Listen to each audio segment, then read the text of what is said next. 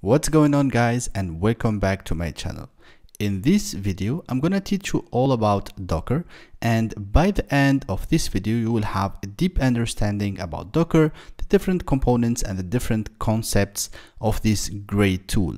So also we will cover almost everything and how Docker can be used in the development process, and also how important using Docker and also in deployment to make our life much easier. So in this video we will cover so many commands used in Docker, starting from pulling, creating images, creating volumes, networking, and so on and so forth. So we'll understand everything step by step. So follow me to the end of this video, and by the end you will be a master of Docker. So with no further ado, let's get started. But one second, if you're new to my channel, just go ahead, hit the subscribe button and join us so you won't miss any video that I'm publishing every week. Also, don't forget to hit the thumbs up button so we can satisfy together the YouTube algorithm and help this video reach more and more people. So now, with no further ado, let's get started. First of all, let's define what is a container. A container is a lightweight, portable, and self-contained unit that packages an application along with its dependencies, libraries, and configuration files, allowing it to run consistently across different environments. Containers leverage the host operating system's kernel features like namespaces and cgroups to provide isolation and resource management without the need for a full-fledged operating system like in virtual machines. Also, containers are designed to provide a consistent and reproducible environment across different platforms and development stages, and also it simplifies development, deployment, and scaling. Containers offer several benefits. First, consistency. By packaging applications along with their dependencies, container helps maintain consistent behavior across various stages of development and deployment pipelines, reducing the chains of environment-related issues.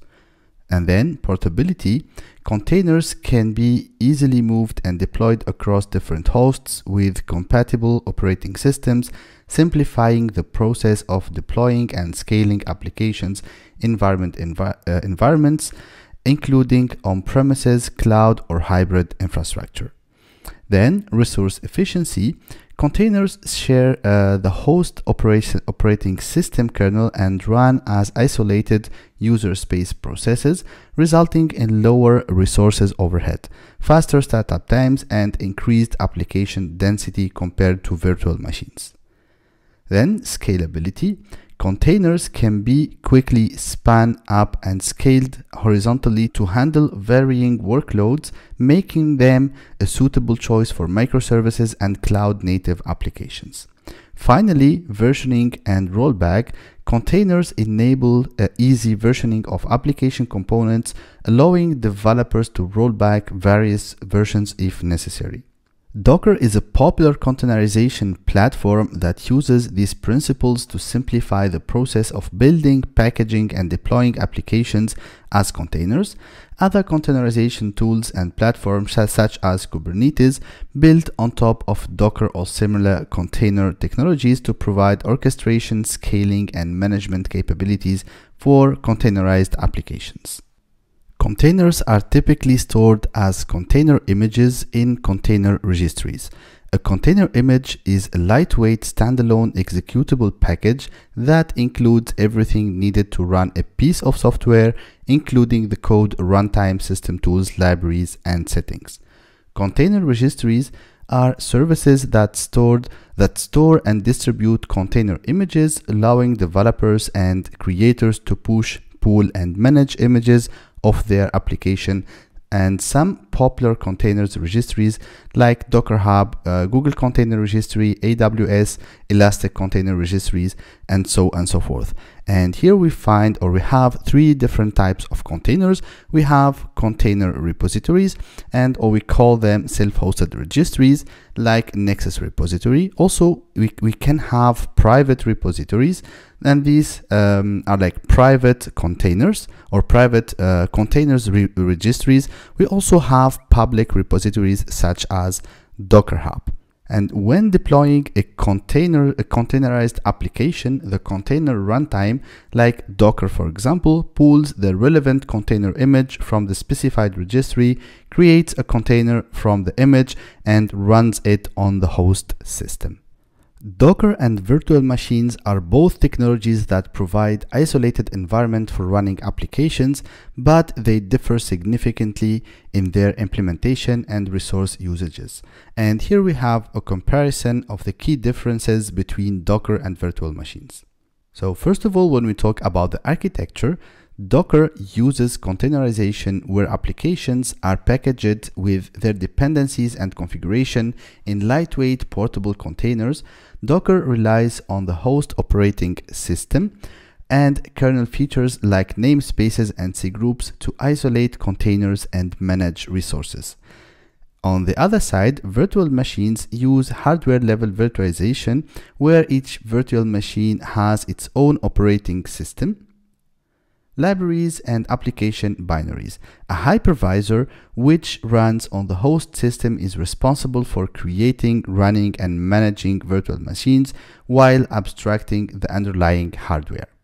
Now let's talk about resource efficiency. Docker containers share the host operating system and run as isolated user space processes. This approach results in lower resource overhead, faster startup times, and increased density of applications per host compared to virtual machines.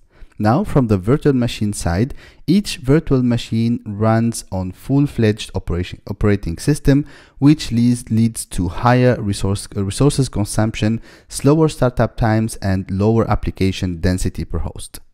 The next key difference is portability. Docker containers are highly portable as they encapsulate application dependencies, configurations, and runtime environment. You can easily move and run containers on different hosts, have Docker installed, provided they have compatible host operating systems. But on the other side, virtual machines are less portable due to their dependencies on the hypervisor and underlying hardware. However, virtualization technologies like open virtualization format can help to some extent in achieving portability across different hypervisors. Now let's talk about security. Docker containers share the operating system kernel, which may expose them to certain kernel level vulnerabilities. However, Docker offers various system security features like namespaces, cgroups, and seccomp profiles to mitigate risks. On the other side, virtual machines provide stronger isolation since they run independent OS instances. However, hypervisors can still be potential attack vectors if there are vulnerabilities in their implementation. Let me give you some use cases of using Docker and virtual machines. So Docker, it is well suited for microservices, cloud native applications, and situations where you need to deploy and scale application quickly with minimal overhead. And virtual machines are more appropriate for running applications with strong isolation requirements, legacy applications, or when you need to run multiple operating systems instances on the same host. So in summary, Docker is a lightweight, resource efficient, and portable solution that uses containerization, while virtual machines are heavier and provide stronger isolation through the hardware level virtualization. And the choice between the two technology depends on the specific requirement of your applications and infrastructure. Now let's understand what is a Docker container. So a Docker container, first of all, is a set of layers of images, as we can see in the diagram here, and mostly it's Linux based image, and it's most of the times it's Alpine, because Alpine is a lightweight version of the Linux operating system. And we have here a set of layers of images, and always we have the application image on the top of the layers. So here we have Linux based image layer, and then we have different layers of the container, and finally we find the application image layer. So when you pull an image, so it will first start pulling the different layers, and finally it will pull the application layer. To install Docker, as I always recommend, go to the official documentation, just go to docs.docker.com and then click on guides right here, and you will have first of all this overview where you will have so many information. Also, you can get a lot of insights about what is Docker, what is the architecture, and this we will be covering just in few moments. And then to start installing Docker, just click on manuals right here. And then you will see that we can install Docker Desktop, and its Docker Desktop is a one-click install application for your Mac, Linux or Windows environment that enables you to build and share containerized applications and microservices. So to install Docker Desktop, you see on the left hand side right here, we have install Docker Desktop. So whether you are on Mac or Windows or even Linux, so just click on install and you will see here the download buttons. So for Mac there are two download buttons for Intel chip and Apple Silicon, but first, before clicking on installing, whether you are on Mac or Windows, I invite you to have a look on the system requirements right here, because here you will see if your machine will be supporting Docker or not. So for example, here it says that it must be version 11 or newer, and also it can be which is Big Sur, Monterey, Ventura, and so on and so forth. Also, what is the minimum required for RAM, and if you have something before that. And then all you need to do is just to follow this installation guide in order to install Docker. It is really straightforward and it just takes few moments to install Docker and run it. Once you install Docker, I will show you later on how it looks like.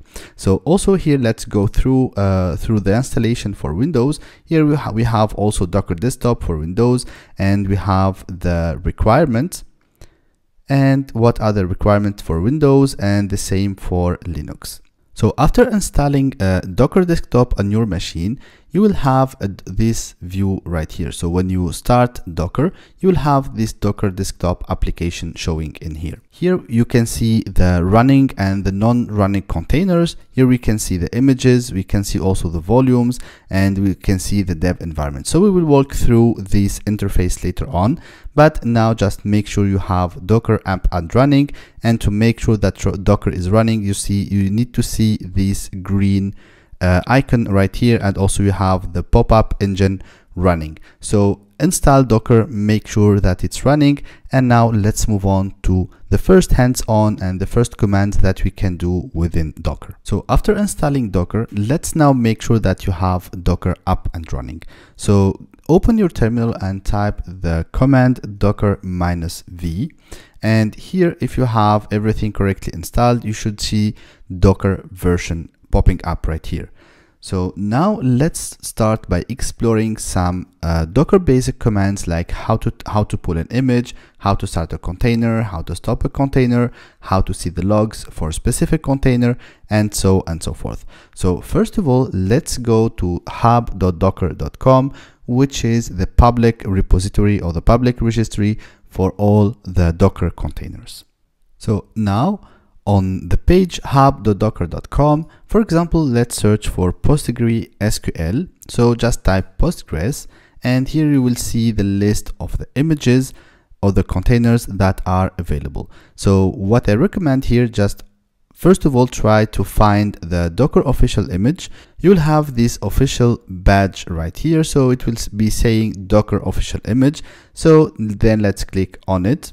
And here we see, or we can have all the details about this Docker image, including the tags, including some quick reference, what is this container, what it does, it's like a readme file, and also how to use this image. For example, this is the command to run a Docker container or a Postgre Docker container. And also you can see down here what are the environment variables that you can pass to that container, and so forth. So we will see all this in details. But first of all, let's copy this command right here and paste it in our terminal. And now let me show you what I mean. So now I will paste this Docker pull Postgres, and I will hit enter. So we see, so by default it's using the tag latest, and now it starts pulling from library/PostgreSQL. And as I mentioned before, when we defined what is a Docker container, and we said that it's a layer of images, and this is what we can see right here.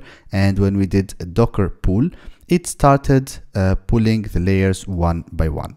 So now when you pull an image, so there are two ways to check or to see what are the available images. So first of all, we can go with the command line, so docker images, and here we see that we have the image Postgres and the tag, it's the latest, and here we have an image ID and when this image was created. Also, you can use the Docker desktop, and here in the images, we see that we have now this Postgres image already pulled, but the status is unused. So now let's use, or let's create a container out of this image.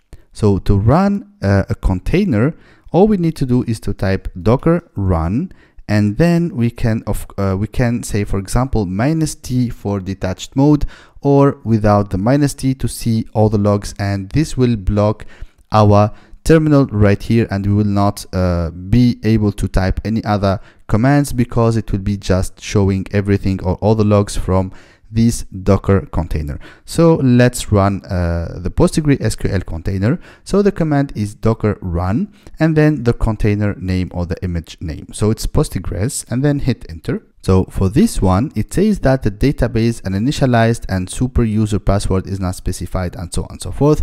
So this because when we want to run the PostgreSQL, we need to pass some environment variables, and this comes perfectly in time. So let me show you if you want, or if you need to pass some environment variables when you run a Docker container. So here what we need this Postgre password. So let's copy this one, and then let's run the same command again. So it's gonna be docker run, and now we will paste the environment variable that we already copied. So it will be docker run -e for environment variable, and then the environment variable name equals, and then the value. So for now, let's keep it password, and let's keep it Postgres. So now I'm running the container, and as we can see here, we have a bunch of logs. So here it says the files belonging to this database will be owned by Postgres, and so on and so forth. And here we see that we have a bunch of logs. And finally, we have this log message right here. Database system is ready to accept connections. So let me open a new tab in my terminal. And now let's try to find and to see what are the running Docker containers. So to see that, all we need to do is to type docker container ps, and this will help us, or will show us the list of the running containers. So here we see that we have a container ID, and the image, it's from PostgreSQL, and we have some commands. This already specified in the Docker image, and it was created 43 seconds ago. Status is up, and so on and so forth. And here we have it's available on port 5432, and we have a random name right here. So now, if I try to run, let's first show you how to stop a container. So now to stop a container, we need first of all the container ID, and then docker stop, and then container ID. So hit enter, and then let's go back to the previous terminal, and we see that it's no longer blocked. The container has stopped and it's no longer running. So now let's type again docker ps, and now we see that we don't have any running container. So what about if we want to see all the running and all the non-running containers? So it's docker ps, and we need to add a parameter or an option -a. -a is to say all. And here we see that we have two containers, PostgreSQL, and each one of them is with a different name. So now if I run again, let me clear this one. So now if I run again the container, we see that it's running, and we have the system is ready to accept connection. Now if I go back and run docker ps -a again, we see that we have 3 containers. So with this one, you need to really pay attention. So each time you execute the docker run command, it will start a new Docker container. It will create a new Docker container. So if you have some specific things with that, just be careful with it. So I will explain it in a few seconds how we can rerun the same container without having duplications, or like without having multiple containers at the same time for the same image. Before moving forward with other Docker commands, let's first understand what happens when we run a Docker pull or a Docker run command. So here we have, this is how the Docker architecture looks like. So we have the client, which is us and our operating machine, and we have also the Docker host, which is our local machine. So the client is the command line interface or the terminal, and then we have our Docker host, which is our local machine or a server where Docker is running. And we have on the right hand side, we have the registry where we have the different Docker images. So when we execute a Docker pull, so first of all, it will connect to the Docker daemon and it will check if we have the image or not. And then it will go to the registry, pull the image, and then store it on the host. So then when we run the command docker run and we specify the parameters and the container name. So first of all, it will go and connect to the Docker host, check also if we have the image available here. If yes, it will create a container out of this image. Otherwise, it will go and pull the image from the registry and then store it. And after that, it will be running into a container. So this is how it looks like. Now let me show you what happened when we run Docker run command without having any image on our Docker host. So for that, let's go back to our Docker Hub. And this time let's search, for example, for Redis. So here, let's go to the official image. And then we have this Docker pull Redis. And let's scroll a bit down and we have here Docker run. Let's copy this command and let's go back to our terminal. And now I will paste the image, but I will remove the detached mode, and also I will remove the name. I will just keep Docker run Redis, and let's see what will happen. So we see, first of all, it's unable to find image Redis locally, and then it started already pulling from library/Redis, and now it's pulling all the layers of our Docker image. And then it created a Docker container out of it. So here we have ready to accept connections. So let me stop this. So in order to stop a running container, just hit Ctrl+C. And now we have Redis now is ready to exit. Bye-bye. So when I run docker ps -a again, so I see here we have my Redis image. After understanding the Docker architecture and how the pull and run commands really works from the background, now let's go ahead and explore some more commands. So I will run again a Docker run for PostgreSQL.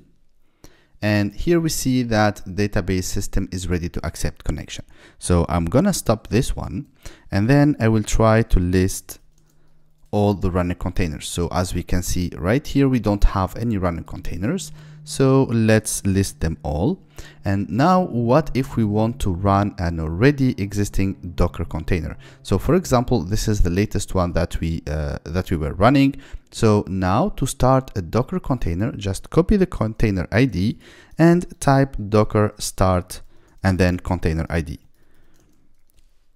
And now you will have the Docker running in detached mode. So if I do docker ps again, we see that we have this Docker container running and it's up and listening on this port.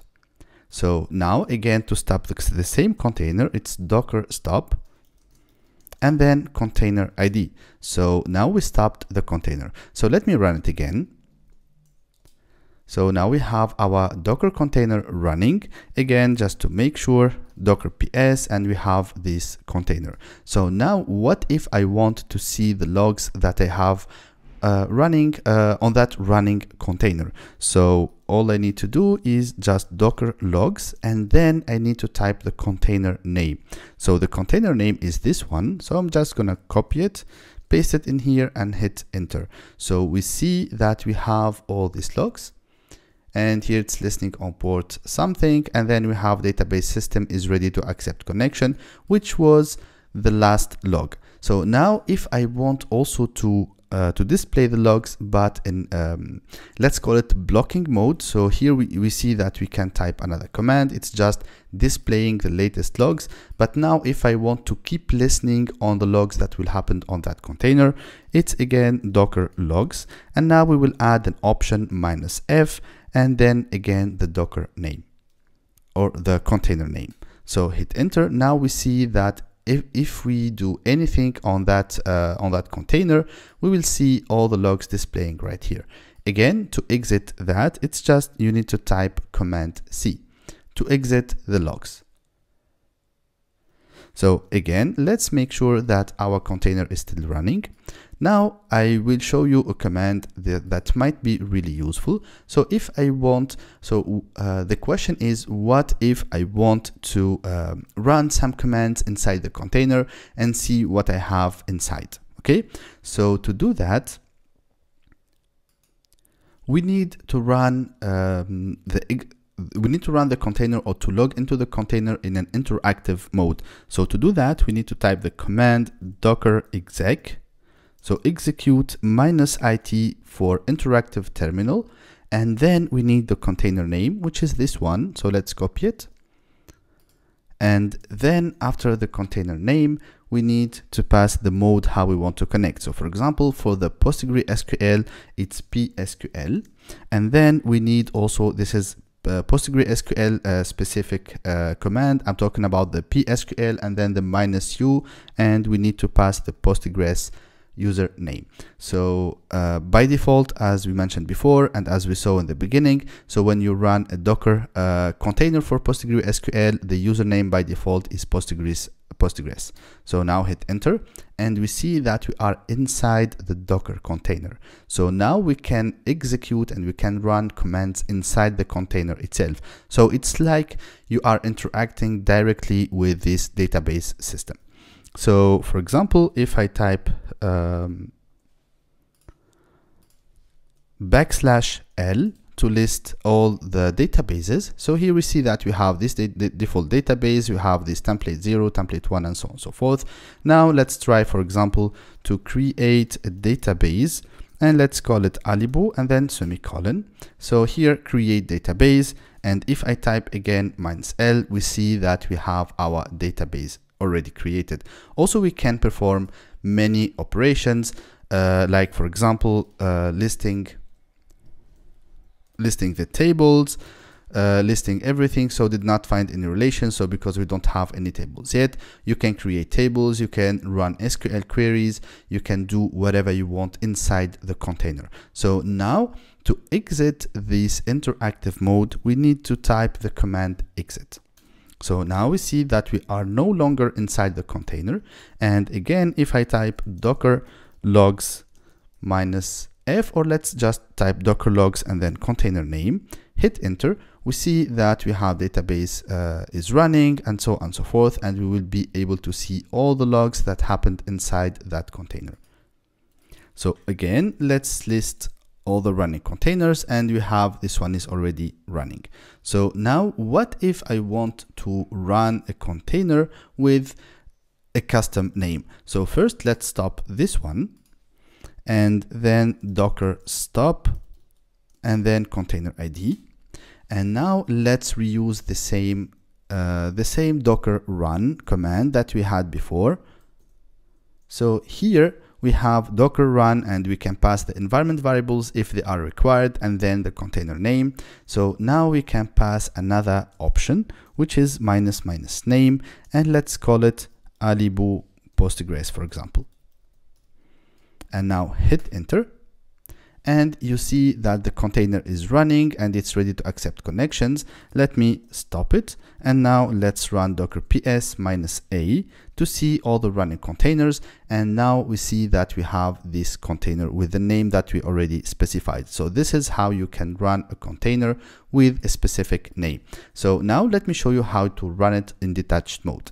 So the same way, I will give it a name detached, for example, and then I need to pass another option, which is -d to say detached. So when we hit detached, it will just give us a SHA or a hashed code. And now if I do docker ps, we see that we have this Alibu Postgres detached. All right. So now what if I want to remove a container? So if I need to delete, for example, this one or this one, so we need, of course, the container ID, not the container name. So let me copy this one. And then it's docker rm, sorry. So it's docker remove and then container ID, and then hit enter. So we see that the container was removed. If I do again docker ps -a and hit enter, so we see that we no longer have this container. So now let me also let me try to remove all of them. So again, docker remove this one and then this one. And also let's remove this. So I'm trying to remove all the containers that we have. And now let's type docker ps -a, and we see that we only still have 3 running containers. So let me also delete this one. And again, I will delete this one.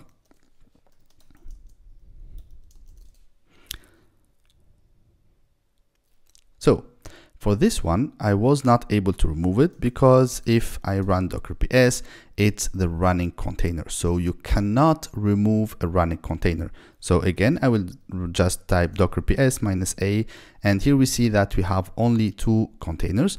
One is running and the other one is not running. So let me remove this one, docker remove and this container, and again docker ps -a, sorry, it's just -a, and we see that we have only 1 container remaining.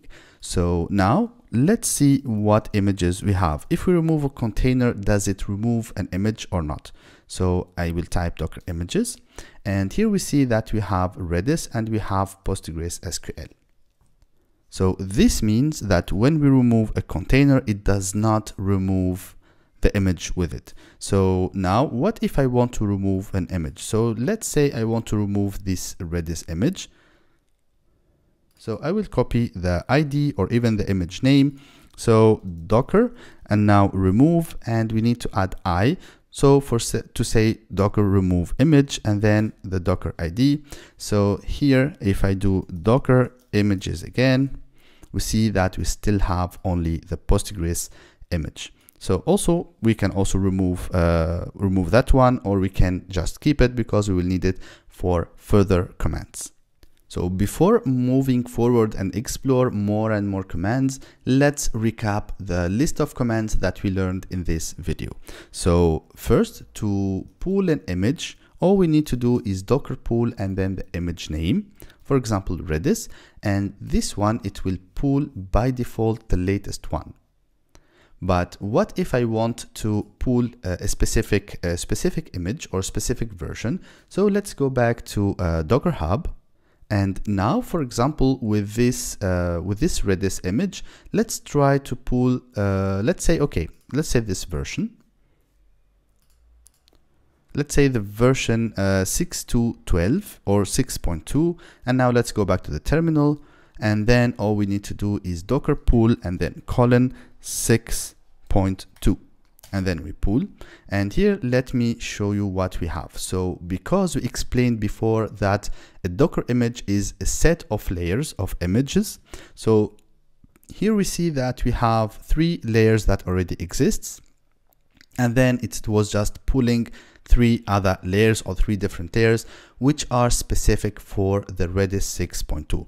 Now, if I type Docker images, we will see that we have 2 versions of Redis. So we have the first one, it's 6.2, which is the one we just pulled, and we have another one which is the latest, which is the one we pulled in the beginning. So now let's remove, for example, this one, and let's stick only to the latest. So docker rmi and then image name. So again, docker images.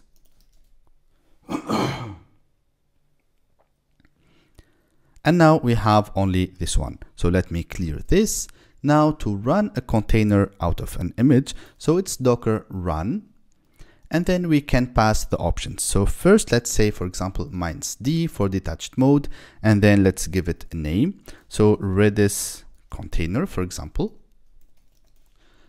and then the image name, Redis. So now this is gonna run, or this is gonna create a container out of this Redis image. So docker ps to list all the running containers. And here we see that we have Postgres, which is already running, and we have this new container that we just started. So now again, to stop a container, we need the container ID. So docker stop, and then the docker container ID, and then hit run. And again, let's do docker ps, and we still see that we have only Postgres running. So now if I want to start a container, we need again the container ID and docker start, and then container ID. So docker ps again, just to make sure that our container is running. So now if I want to see the logs of a running container, it's docker logs and then container name. Okay, so we called it Redis container, and now we see that we have the logs, but the logs, it will just display the latest logs, and that's it. So if we want to keep listening on the logs for a specific container, we need to add the option -f. So here we keep listening on all the logs that will happen on this container. So to exit this, Command C or Control C for Windows users. So let me list the Docker containers again. I need this one.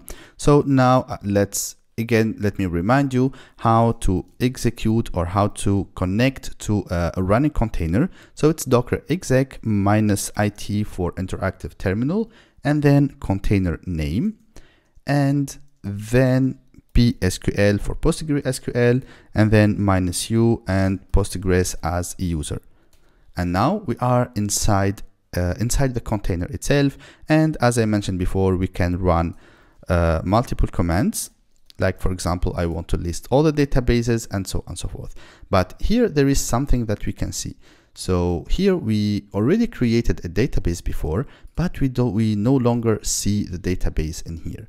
So this is gonna introduce us to the next topic that we will see together, which is Docker volumes. So let's exit this container and let's move on to understand the Docker volumes. We saw before that when we restart or when we remove a container, we lost the data that we have. And in the example that we saw before, that we created a database, but when we restarted the container, the data was lost and the database was also lost. And now what we need to solve this issue, we need to have volumes on the Docker container. So first of all, let's understand this philosophy.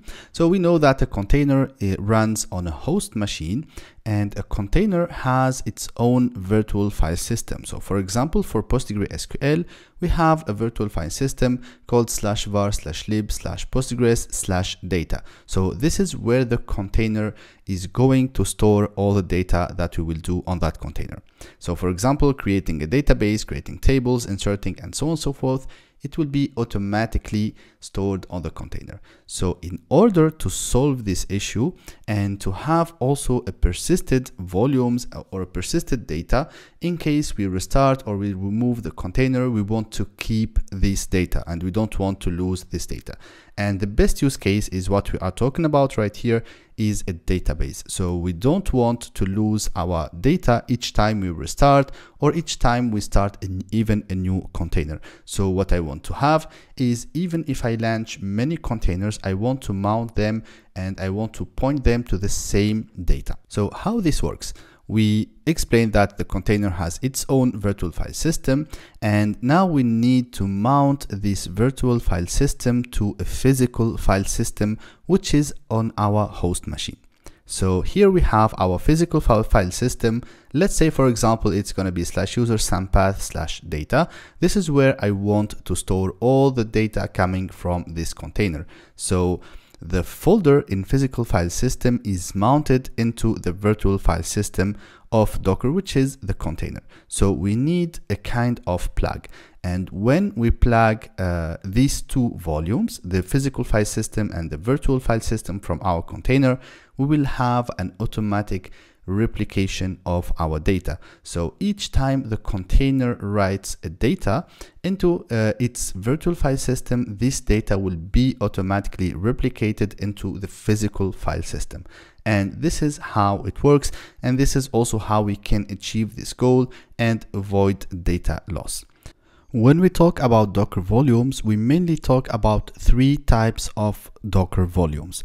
So the first one is called host volume, and this can be mounted when we run, for example, the docker run -v, this for volume, and then we can reference a host container or the host path and the container path. So this works in a way that you can decide where on the host you want to reference the container volume. And this type of reference means that Docker will store all the container data on the specific path that you will specify on the host file system. The second type of volumes is called anonymous volume. So it's written like that. It's docker run -v, and then you just specify the volume path on the container. And this means that for each container, a folder is generated and gets mounted. And this folder is automatically created by Docker. So the folder will be created on the host and it will be automatically mounted to the container volume path. And the last type is named volumes, and this named volumes is an improvement for the anonymous volumes. So all we need to do is just to run the Docker command docker run -v, and here you can just give a name, any name you want, and then you will mount it to the container volume right here. So this is just, you can just reference the volume by name, and you don't have to know where the path or where Docker is going to create the path. So also, as a recommendation, named volumes is the one you should be using in production for many reasons. It improves performance, maintainability, and data management. So now let's see in action how we can mount a volume. So first of all, let's make sure that we don't have any running container. So first, let me stop all of them. So docker stop this one, and then docker stop Postgres. All right, so now we have no containers running. So let me first start a new Docker container or a new Postgres Docker container. So let me also remove this one. And I'm gonna remove the other one. So Redis, so it's docker rm for removing. So here, if I do docker ps -a, we don't have any containers running or even stopped. So now let's run a container with a volume. So we will use docker run, and then let's give a name for our container. Let's call it Postgres-SQL. And then we need, of course, the environment variable, which is Postgres underscore user password. Sorry, the username is not mandatory. Equals, let's say for now, password, and then -v, and let's give it a volume. So the volume, it will be /users/alibu/docker, and I want to create, so even if this Docker folder doesn't exist, Docker will create it for us. So let's say docker and then volumes, and then let's say Postgres and then data. Okay, and this one will be mounted to /var/lib/postgres/data. And then of course we need Postgres or the image name. So here we are mounting this path on our host machine to the /var/lib/postgres/data. So let's run the container.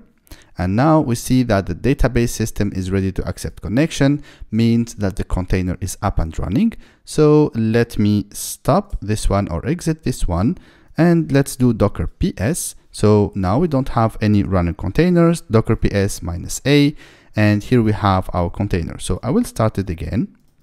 So docker start and then container ID. Now let's connect to our container. So I will do docker exec -it, and then we need the Postgres -SQL. So this is the name of our running container, and then PSQL, and then -u, and then we need the username, so which is by default Postgres. So if you define a different name, make sure you also name it. So here we are connected to Postgres. Now let's list all the databases. We see we only have the default ones, so let's create a new one. So create database, and let's call it Alibu semicolon. So now let's list again the databases. So we see that we have this Alibu database. Now let me exit this container, and I will do docker stop. So now the container is stopped. So if I do docker ps, I have no running container. I will start it again. So now again, if I connect interactively to the container and try to list the databases, we see that we have this Alibu database already exists. So we didn't lose the data. Now let me show you how we can create anonymous volumes. So let's exit this one. So now again, we will use the same command. We used the docker run. So now all I need to do is just to remove this part right here that reference my physical file system. So I would just keep this one. So I want to create a container. Let's change the name. So this one, let's call it anonymous. And I want Docker to choose automatically the path for me. So let's run it. So here we have Docker or database system is ready to accept connection. Also, we can run it for the next time. We can run it in detached mode. So we can also keep using our terminal. So I will just exit it and docker ps -a. Just I want to run my container. So this is the one that we created, and then docker start. So now I will try to connect to my container. So we called it anonymous. Sorry, we called it Postgres SQL-anonymous. So, and now let's try to list the databases. So here since Docker is responsible of choosing the path where it wants to mount the physical volume to the container volume, so we don't have this database. Now let's exit the container and let's see how also we can create a named volume. So again, let me stop this container. So instead of start, I just want to stop it. And now let's use again the same command, docker run. So now let's also call it Postgres SQL named, and I will add -t for detached mode.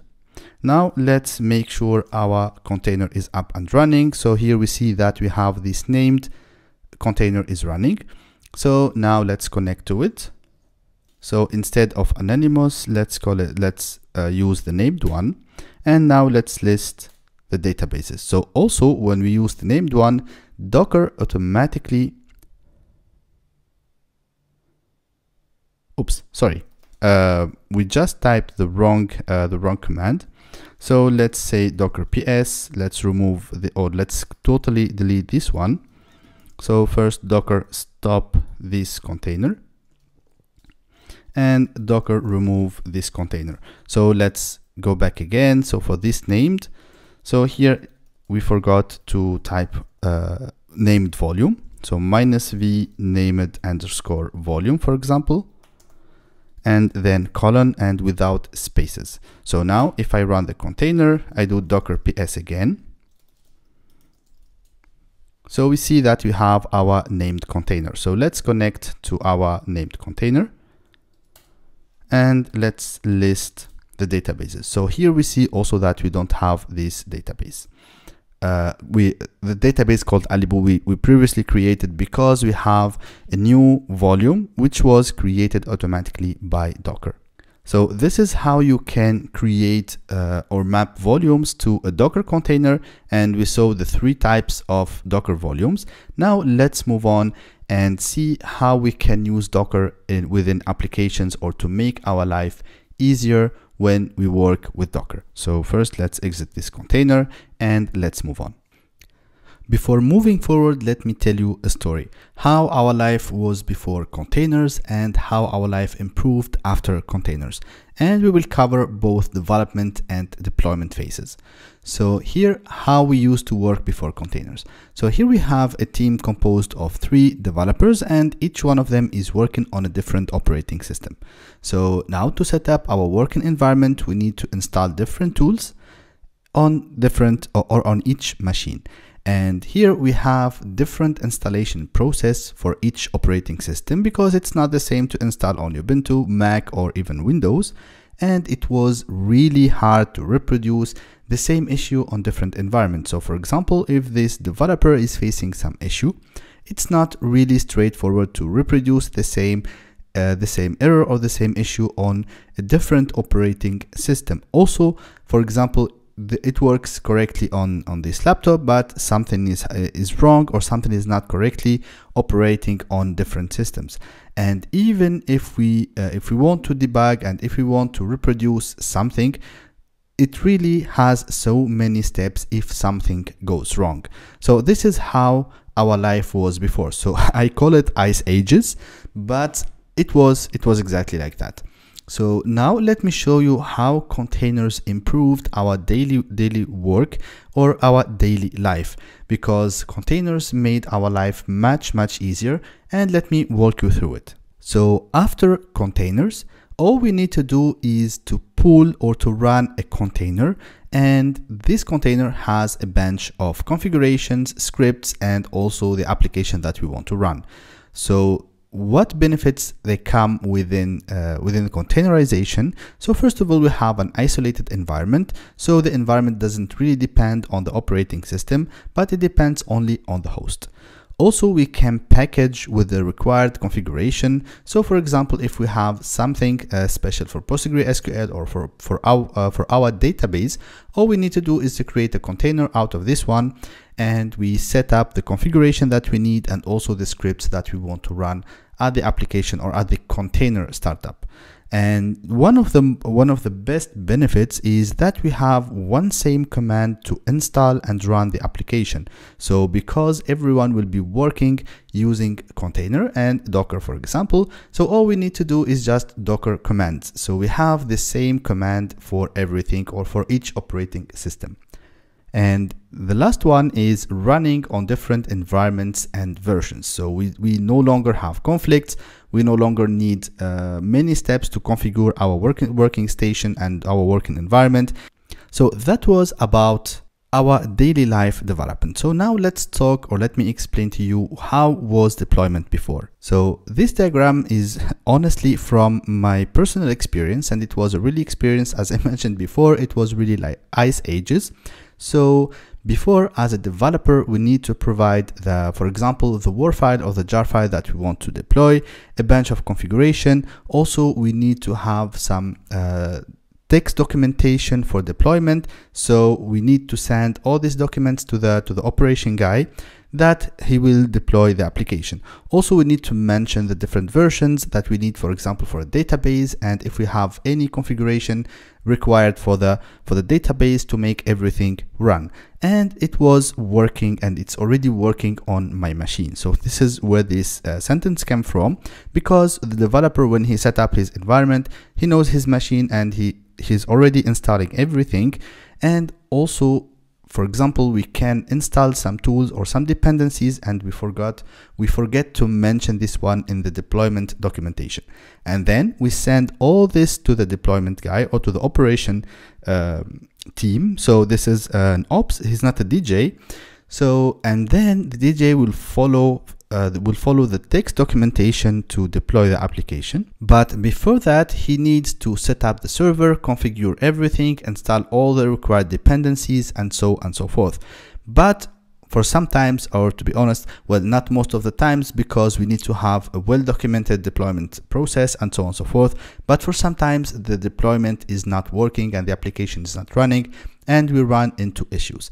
So here, what was the disadvantages? So first of all, we need to configure server, And then we have really text documents for deployment.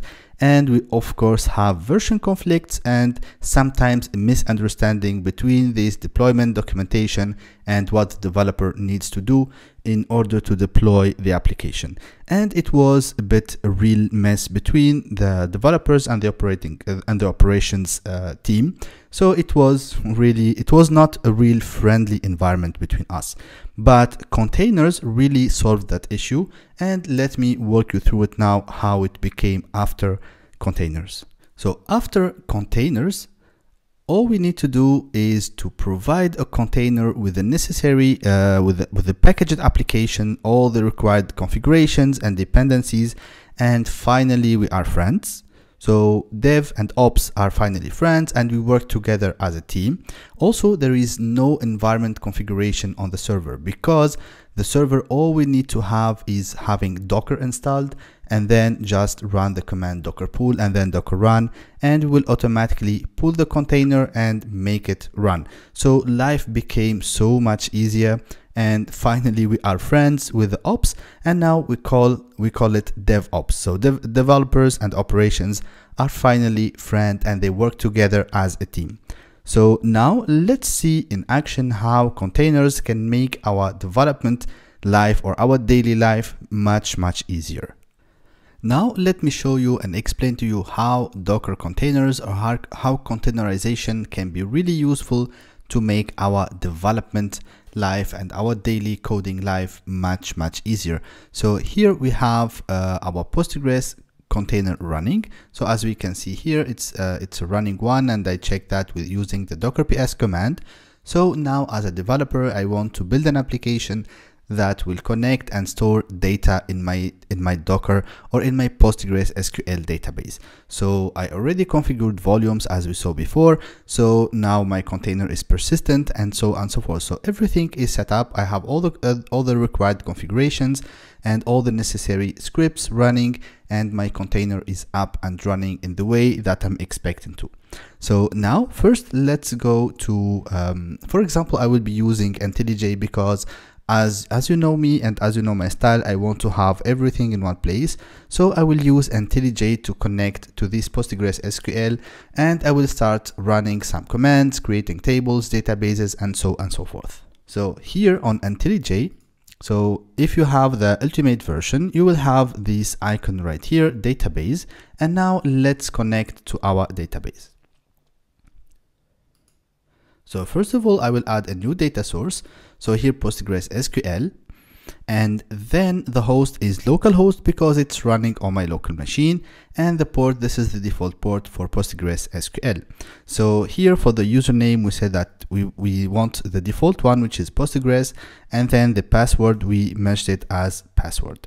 So now to make sure that everything is working, all we need to do is just test connection. So if I click on test connection, I will see if I'm able to connect to that container or to the running container or not. So I will click on test connection, and here the first thing that we see, we have failed. So it's failed to connect to the database.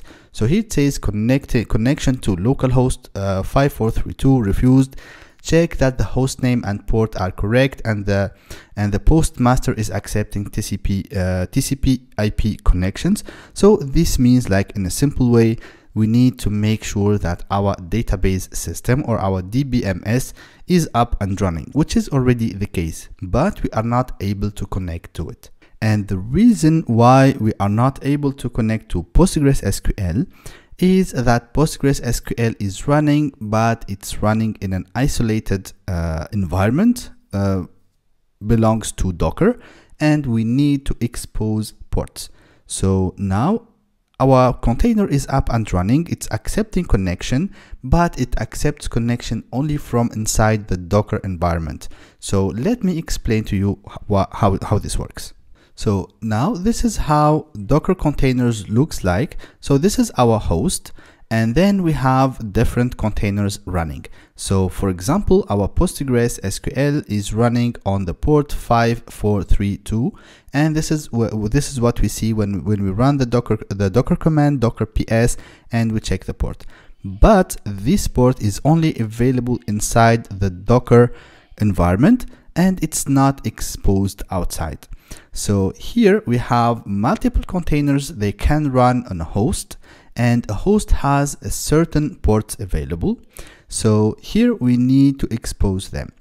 The problem here, we have another issue is, for example, I want to have two instances or two containers from PostgreSQL, whether within the same version or even a different version, and I want to use both of them. So in this case, we need to create a binding, but we need to bind with different ports. So internally, now, so here, this part right here is, we talk about the Docker environment, or the isolated environment for Docker.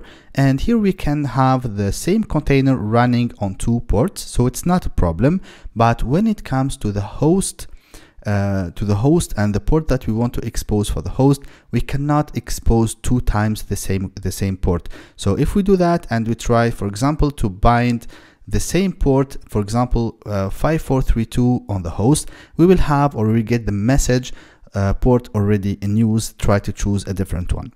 So now let me show you how we can expose containers to our host to be able to connect to them. So first of all, I will stop this container. So Docker stop, and I need the container ID. And then I will also remove that container because I will create a new one.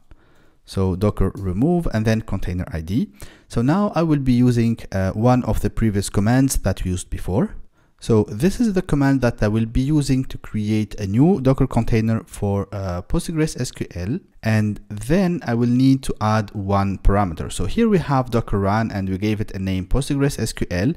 And we passed the environment variable, which is Postgres password, and we also mounted it to a volume. So here, after the name, I will add another option, which is -p, and now I will expose a port from my host or from my local machine to the Docker environment. So here I want to expose I need the space, so it's 5432 colon 5432. So the left hand side, so this first part is the host port, and this one is the container port. So as we can see here, the port is running on the container is running on the port 5432, and now I want to expose the same port for my host. So you can choose a different one, any port you want, but just make sure you don't have the same, or you're not using the same port again. Otherwise, you might run into issues. So let's run the container. And also I will add -d for detached mode, and let's run our container. So now let's make sure our container is up and running. So we see here we have the container ID from this image and so on and so forth. And now we see something different. Comparing to this one, we see something different. So here, this is the local machine. So because it's 0.0.0, so this is the local address, and it's exposed on this port 5432.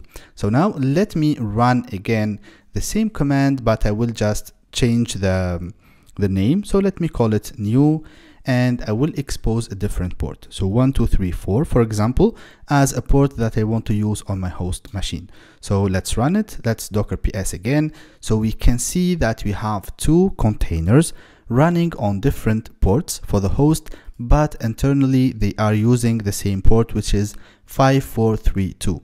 Now let's go back and try to connect to one of them. So now I still have the same configuration right here. So it's Postgres, and the password, I chose password for it. And now if I try test connection, we see that our connection is succeeded. Also, if I change, for example, and I use the other one or the different port that we exposed, and I do try connection, we see we have a succeeded connection.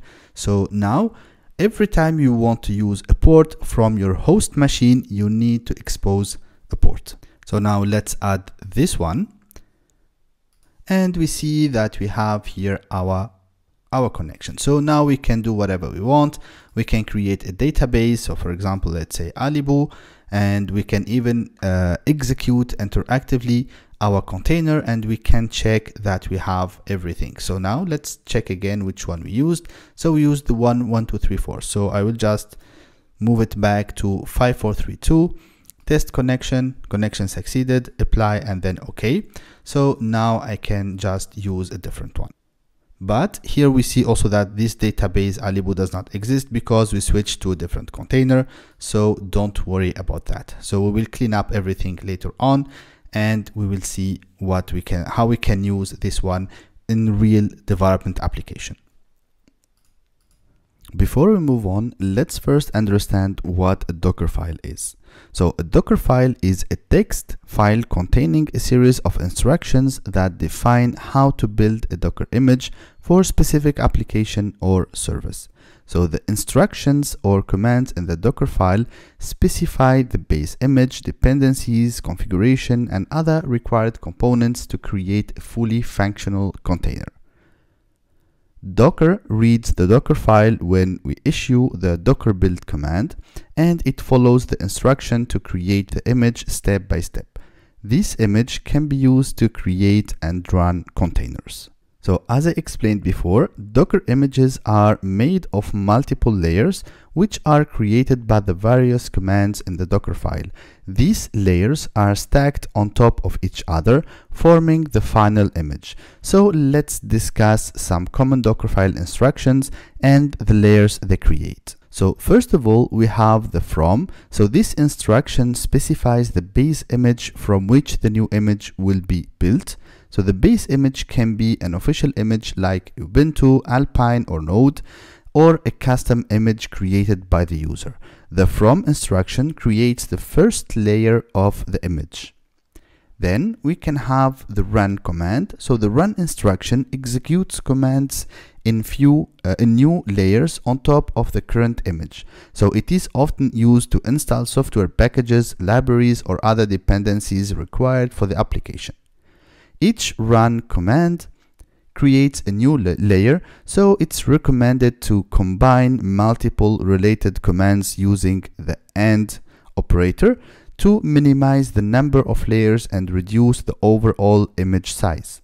Then we have the copy and add instruction. So these instructions copy files or directories from the host file system to the container file system. So the copy is preferred method because it is more transparent and has fewer features, while add can also fetch remote files and unpack archives. Each copy or add command creates a new layer in the image. Then we have the command workdir. So the workdir instruction sets the working directory for subsequent instruction in the Dockerfile, such as run, cmd, entry point, copy, and add. So it can be used to organize the application files within the container. This command creates a new layer only if the specified directory doesn't exist in the previous layer. So if we have a new folder that we need to create, so this work directory will create a layer, and this layer will contain the new folder that you specify. Then we have the environment or the env instruction. So this instruction sets environment variables that can be used by the application or other instructions in the Dockerfile. So the env command creates a new layer, so it's recommended to group related environment variables in a single env instruction. Then we have expose. So the expose instruction informs Docker that the container listens to the specified network ports at runtime. So this doesn't create a new layer, but provides the metadata for the image. And finally, we have cmd and entry point instructions. So these instructions define the default command that will be executed when a container is run from the image. They can be overridden when starting the container using Docker run. cmd and entry point do not create a new layer, but they store the command information in the image metadata. So to create an efficient Docker image, it's essential to understand the layering mechanism and use it in your advantages. So minimizing the number of layers and leveraging caching can significantly reduce build times and image sizes. By understanding the different instructions in the Dockerfile and how they contribute to the image layers, you can build optimized images that are perfect for deployment in various environments. To show you a bit more how we can use containers for our development applications, so here what I did before I start recording this part, I just created a new Docker container, and then I gave it a name PostgreSQL, exposed the same port 5432, and I give it a username and the user password. So the password is password and the username is username. Also, I passed another environment variable, which is Postgres database. So this means that at the container startup, Postgres will create a database called DemoDB, and then I chose to have a persistence in a specific location, and then Postgres. So here, if I do docker ps, we see that we have our Postgres up and running. So now if we go back to our IntelliJ, so this is the demo project that I already created, which is ready to use. And now just let me show you the database. So here we have our connection and we have our demo database right here. So now if I run the application, so let me first walk you quickly through this application. So I have a simple repository and a simple entity right here, just with an ID, name and description. And I created a controller to expose 3 endpoints: get mapping, post mapping, and get by ID.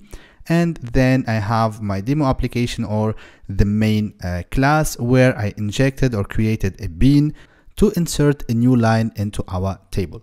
So now I will run the application locally and see if everything works fine.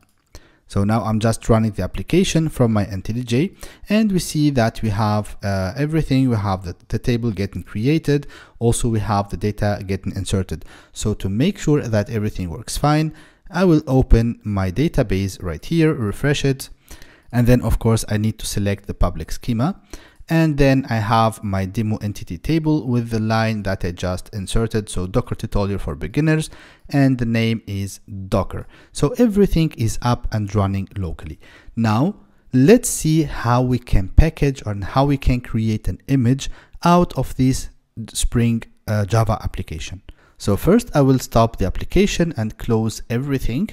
And now let's open this. So in order to create or to package our application into a Docker image, so first of all, we need to create a file. So let's create it on the root folder. So I will call it Dockerfile. So the name should be just Dockerfile. And then we will see what we will put inside this Dockerfile. But first, we need to package our application. So let me show you what we have right here. So this is the group ID, the artifact, the version, and so on and so forth. And this is our application name. So now all I need to do is to run in the command line. So now all I need to do is to package my Spring Boot application, and I will be using /mvn wrapper clean package. So this is just for packaging the application. And if you're new with Spring Boot and if you want to learn more about Spring Boot, I will invite you to check my YouTube channel, where you can have many useful videos about Spring Boot and how you can get started with that. If you are already familiar, let's move on. So now we have our application package, and if I check the target folder, I see that I have my demo-1.0.jar file, which is the package or the running or the executable file of my application. So let's put this aside and we'll come back to it later on. So now to create an image out of this application. So what we said before, we said that an image or a Docker image or a Docker container is a set of layers of images. So we said that the base image would be always or most of the times is a Linux image. So first we need to tell what is the base image for our new container. So now, first of all, we want from. So because in order to run a Java application, all we need to do is to have JDK. Okay. So now let's say we want it from OpenJDK, and then we can specify a version. So here, since our application is a Spring Boot 3 application, we need minimum Java 17. So let's say OpenJDK 17 JDK. So this is the tag or the version of the base image that we want to use. And now the next step is we need to copy this jar file into the Docker image that we want to build. So let's use the copy command, and then we want to copy from this target folder. So it will be target / and then demo -1.0.jar, and we want to copy it to slash. For example, we want to create inside the container, we want to create a folder and we want to call it app, and then slash demo.java. .jar, not Java. So now what we are doing is we are copying this jar file into the Docker image. So this is what we mean by creating a container or creating a Docker image. So we want to package our application and make it ready to use.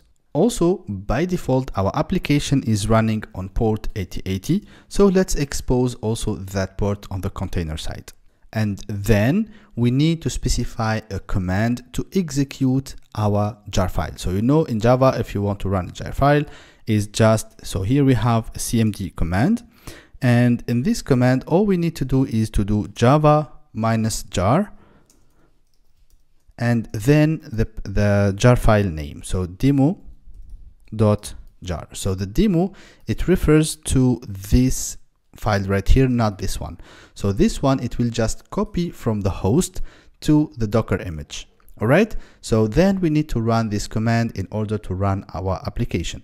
Now we have our Docker image ready.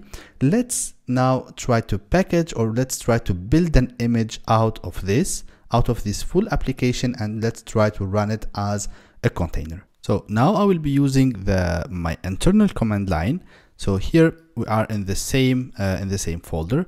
Now to build an image, we have the command docker build, and then we need to give or to specify the Dockerfile. So if you named your Dockerfile as like this Dockerfile, you just need to pass dot.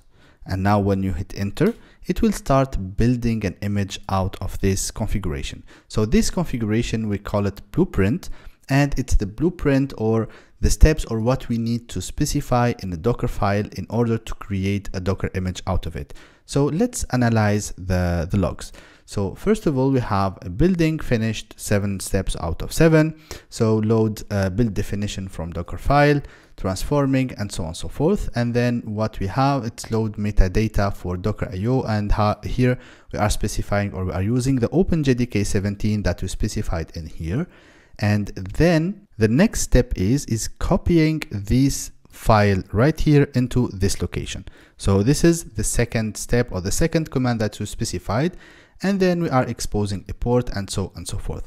So now if I do Docker images, we see that we have this one from Redis and this one from Postgres, and we see that we have a new image created 53 seconds ago, which is the one that we just built, but it has no repository and it has no tags.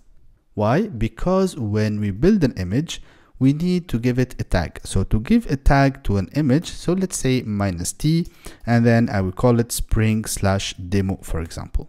So now let's rebuild the image again. And now if I do Docker images, we see that we have the Spring demo latest. So now I can create a container out of this image. So I can do Docker run, and then the container or the image name. So we named it spring/demo, and then let's hit enter and see what will happen. So first of all, we have a response from daemon failed to create this and that. So here, unable to start container process, executable file is not found in path. So this means when we try to run this java -jar command, and it's not able to find a file called demo.jar, because by default we are in the root of our container. So whether we need to navigate to this app and then run this command, so we need to have or to execute 2 different commands, or we need to set our working directory. So if we change the working directory to this one, we will be able to execute commands at that location.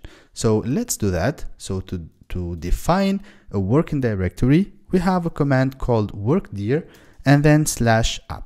So this means when we want to execute a command from here, it will be executed inside this /app folder. Or what you can also do, if you don't want to use this work directory, just remove this one and copy this one to the root location. But let's keep it like that because I want to give you as much information as I can. So now what we need to do, we need to rebuild again our image. Let's rebuild it with the same tag. And then let's check our images. So we see we have now our new image created 2 seconds ago because it will be overriding the old one. Now if I run my container, so let me clean this one and let's see what will happen. So now again we have an error message. So we are not able to execute this command, and this because we have a command with options or with parameters, and we need to separate them. So it should be Java and then comma and the first argument, which is -jar, and then our jar file name. So now if we build again our application, and now if I run the application, we will see that we have a Spring, the Spring logo popping up, and now we have all the logs from our application. But there is something really important that I want to show you here. So here we have connection to localhost 5432, refuse, check that the host name and port are correct and that the postmaster is accepting, and so on and so forth. So this, if you remember, that was the same error message that we had before when we first tried to connect to our PostgreSQL inside Docker. So now this problem is because we don't have a network between our Spring Boot application and our PostgreSQL container. And in order to fix that and make the application running, what we need to do, we need to create a network. And this is going to introduce us to the next topic, which is Docker networking. So now let me show you how you can communicate different Docker containers between each other. So first of all, let's understand Docker networking. So when we create a Docker container, so it will be running in an isolated Docker network.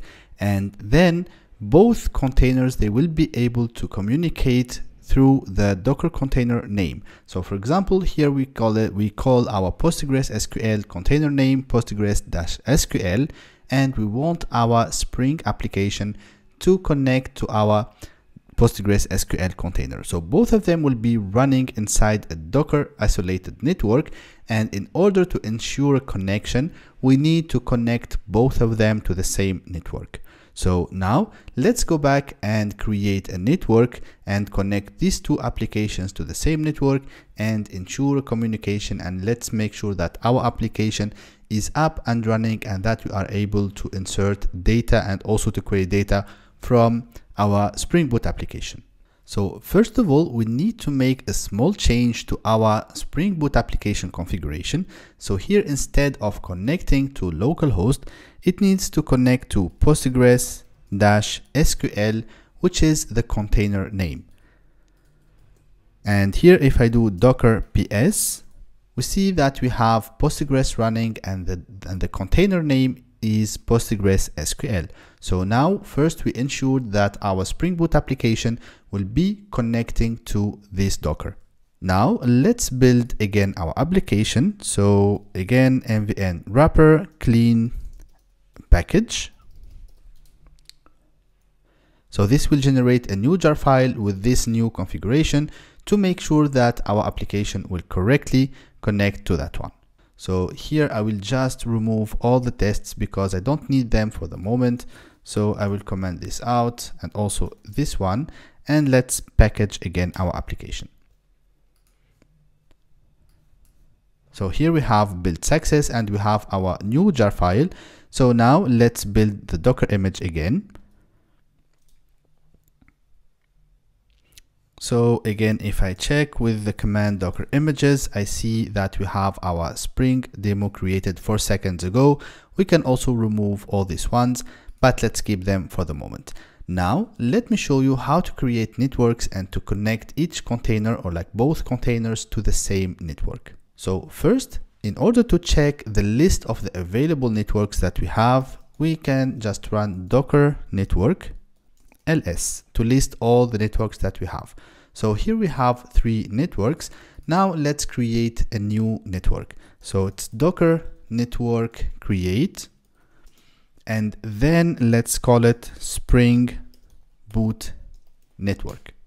So now if I do Docker network ls again, I see that I have my new network, and by default it will give it the type bridge. So now after creating the network, let's connect our Postgres SQL container to this network. So what I need to do is docker connect. So docker network connect, and then the network ID or the network name, which is Spring Boot Network, and then space the container name, and then hit run. And now we have our Docker container for Postgres SQL connected to the Spring Boot network. Now let me show you how also you can run a Docker container and connect it manually to a specific network. So this is how you can connect a running container to a new network. Now let me show you how we can run a Docker container and provide or specify the network that we want to use. So again, I want to run a new container. So docker run and then --net for network, and then the network name, which is Spring Boot Net, and then the image name. So it's spring/demo. And then let's hit enter and see what will happen.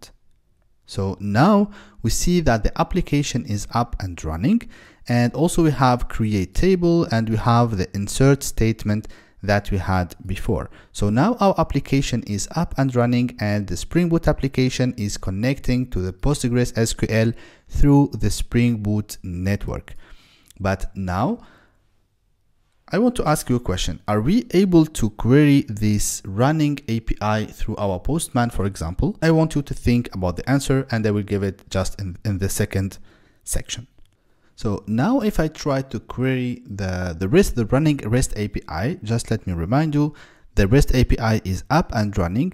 And now if I try to query it using Postman, for example, and I click on send, we see that we have connection refused because we are not able to access this application on this address and this port.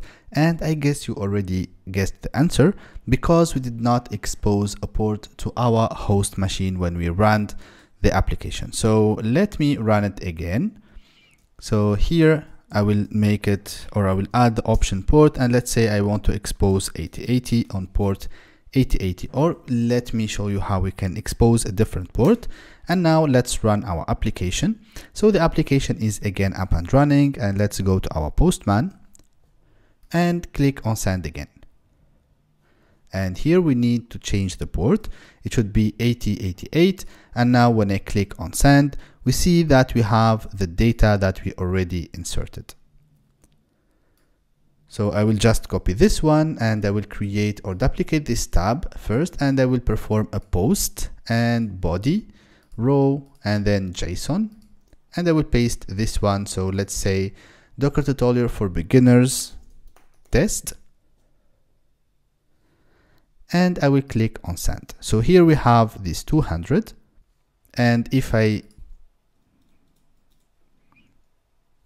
now if I click on send, we see that we have the new element getting inserted into the database. And now if I click on send again, I see that I have two elements or two lines. So for example, let's persist a new one. So let's call this one new. And I click on send, we see that we have a different ID. And if I perform a get request, so we will see the list of the inserted elements into our database. Also, let's go ahead and check the logs.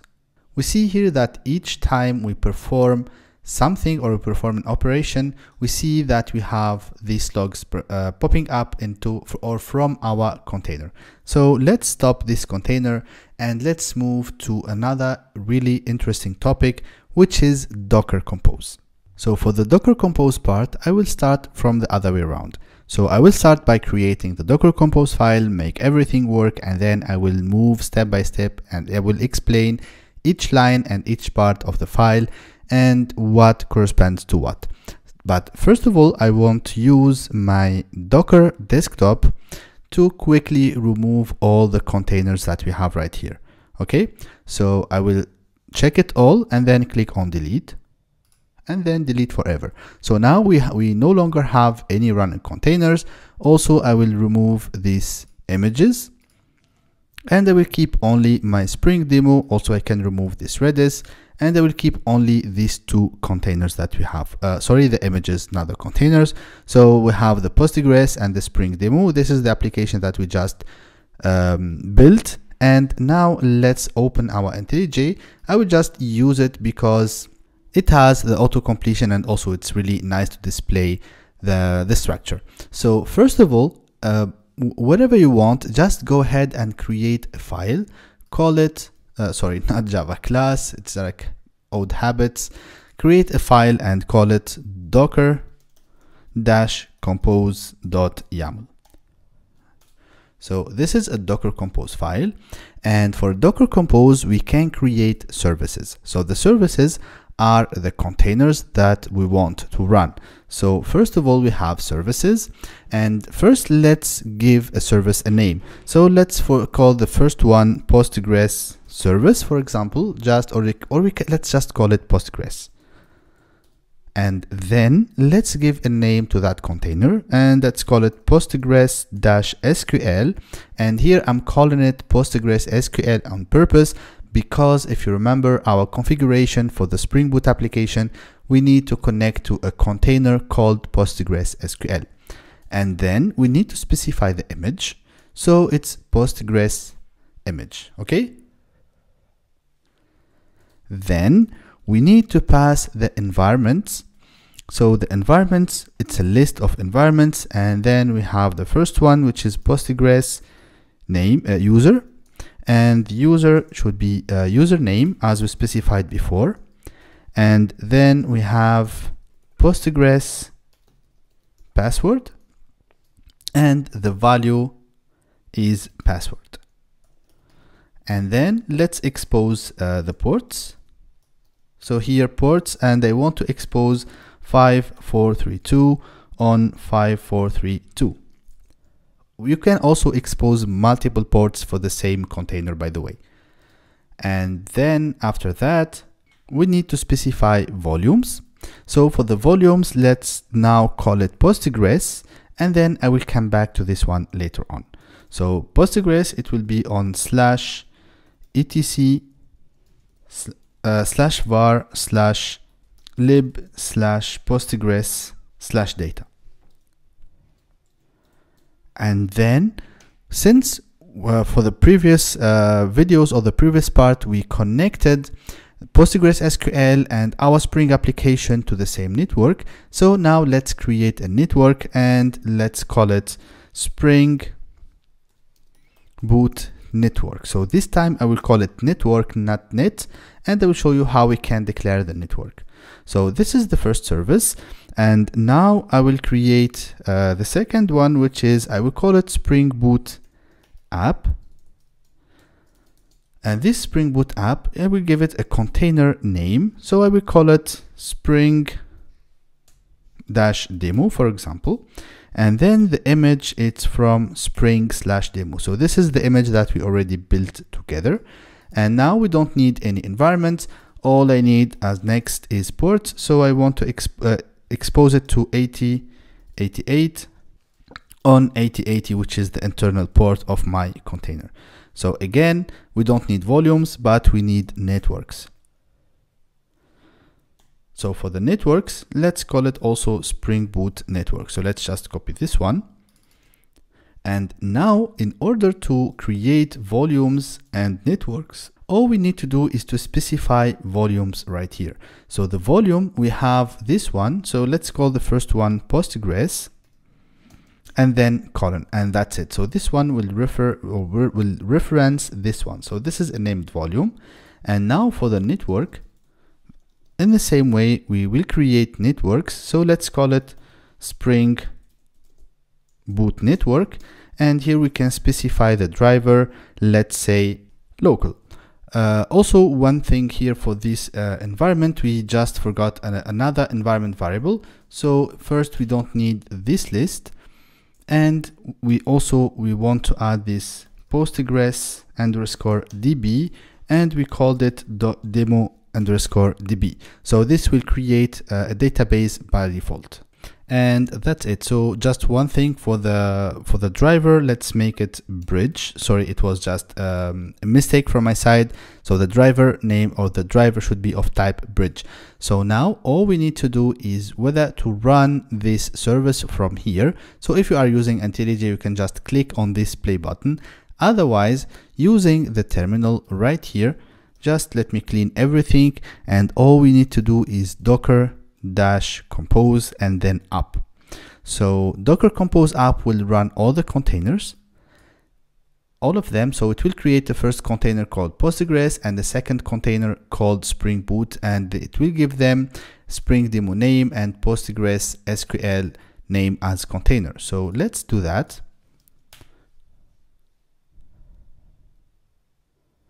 So we see that everything is started and also the application is up and running.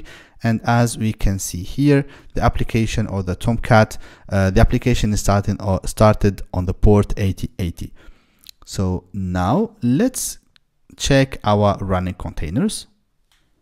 So I will open a new terminal right here and I will do docker ps, and here we see that we have this first one is running.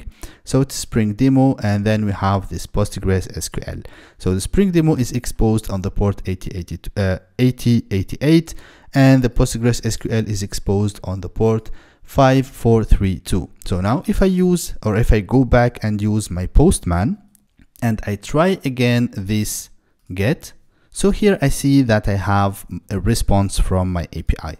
Also, I can insert some data. So let's insert this, that. And now if I go back and I click on send again, I see the list. Also, let me go back to IntelliJ. And now we see also that we have all the logs from our running container. So like this, we created a Docker Compose file, or a file that grouped all the services and the containers that we need to run to make the full application running. So we also saw that we no longer need to create or to map any volumes or to create networks manually and connect them to each other.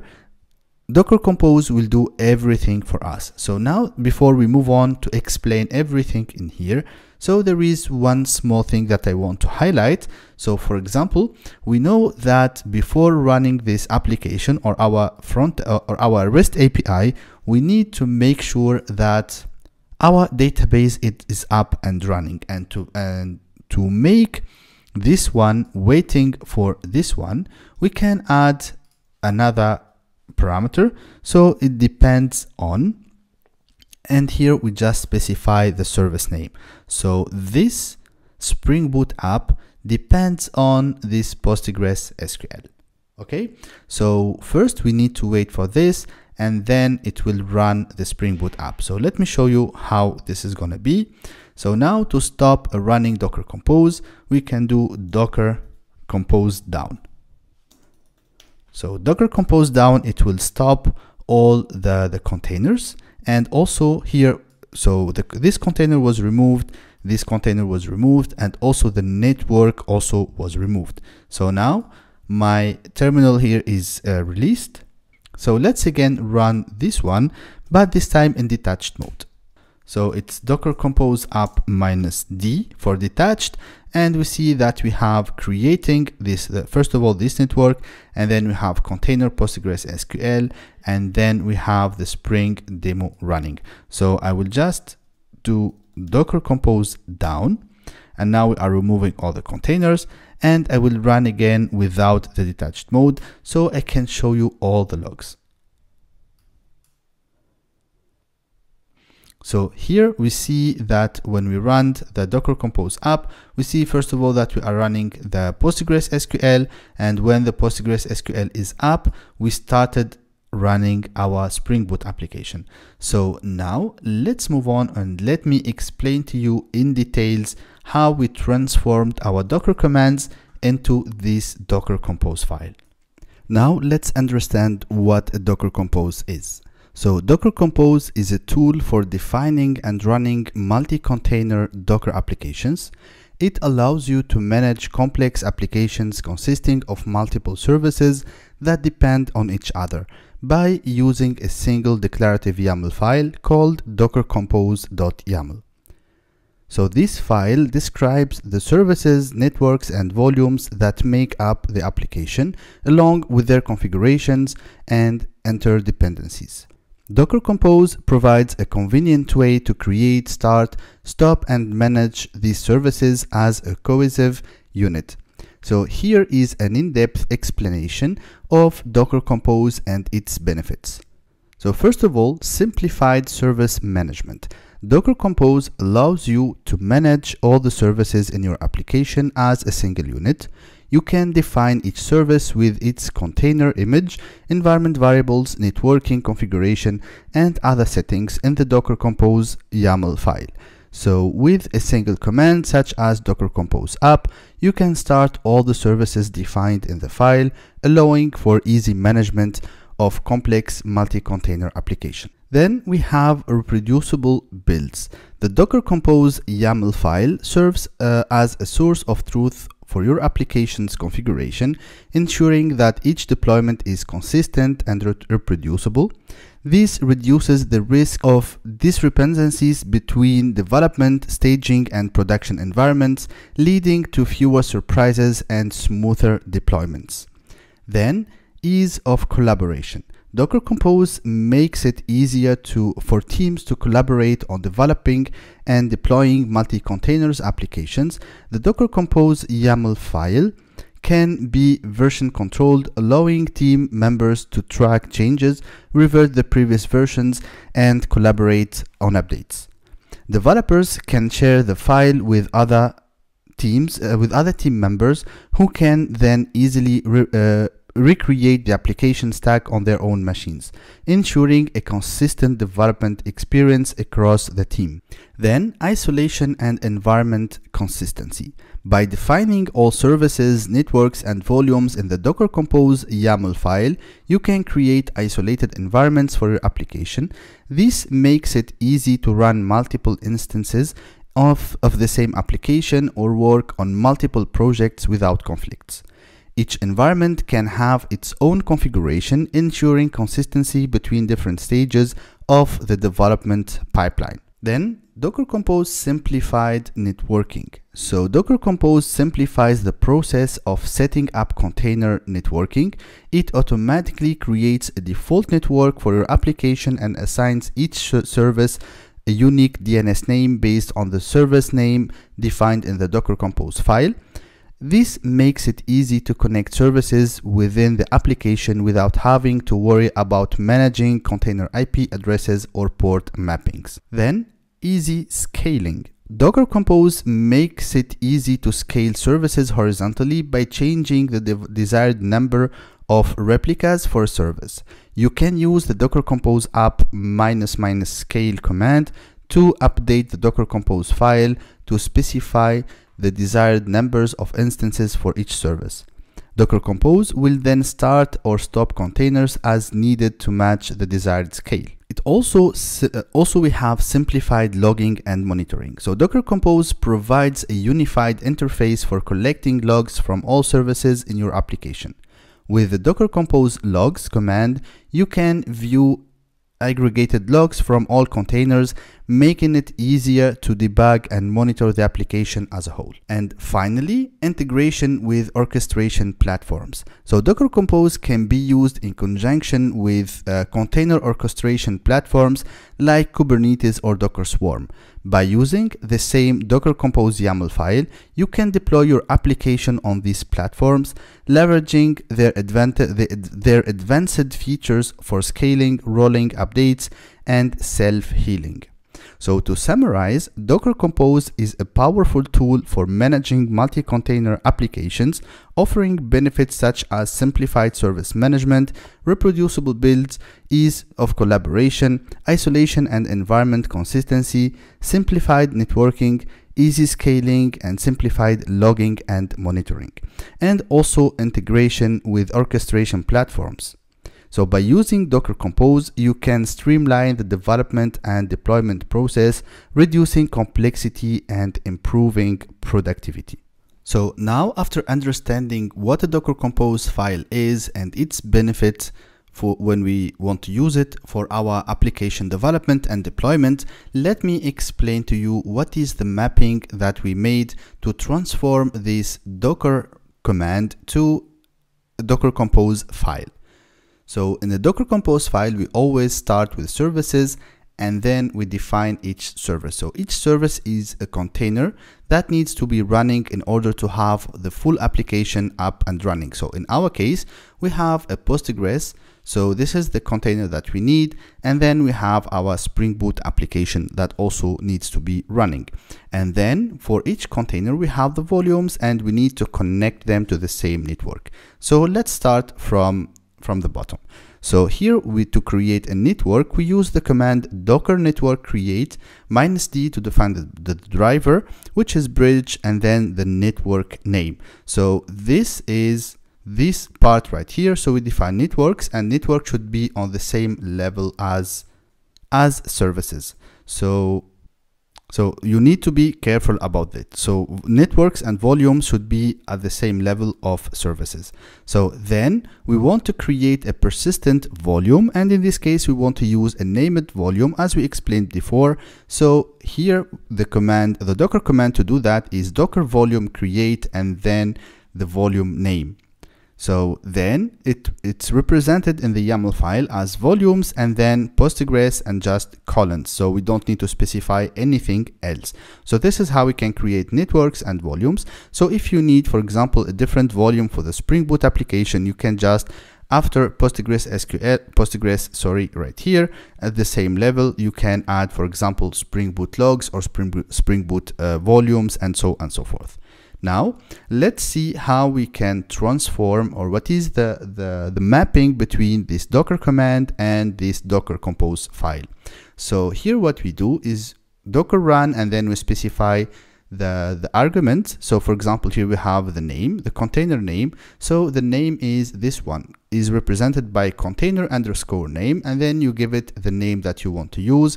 And here in this case, make sure that this name is the same one as you specified in your application configuration. And then we have the image. So the image is the last argument that you specify for the Docker run. So we type Docker run and then the arguments, and finally we specify the image that we want to create a container out of it.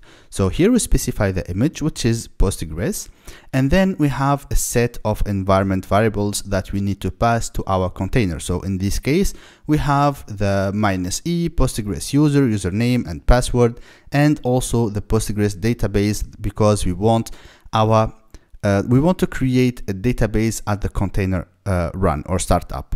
So this is how we can provide them. So here we have -e as options. So here we can specify a list of environments. So environment, and then we have Postgres user, Postgres password, and Postgres DB. Then we come to the ports. So here for the port, we use -p or -p, and then we specify the port. On the left hand side is the host, on the right hand side is the container port. So here it's represented in the same way, and also we can expose multiple ports. So here it's in the same way, it's a string. So it's on the left hand side is the container port, and on the right hand side is the left hand side is the host port, and the right hand side is the container port. And then to specify the volume, here we have -v and then the name and then the path. So it's the same way. So it's volumes and then Postgres and then the path. So this Postgres will refers to this one we specified right here. The same for the network. So we have networks, and we can connect one container to multiple networks. So here it's the equivalent of --net and then the network name. So here we define networks and then the network name, and make sure that this network name is the same one as we defined it right here. And also in the same way for the Spring Boot application, so we have a container name, the image, and then the ports. And if we have environment variables, we need to pass them, so we can also pass them. And here we have this depends on. So I already explained that. So this depends on means that we need to wait for this Postgres SQL container to be up and running, and then we start the Spring Boot app or the Spring demo container.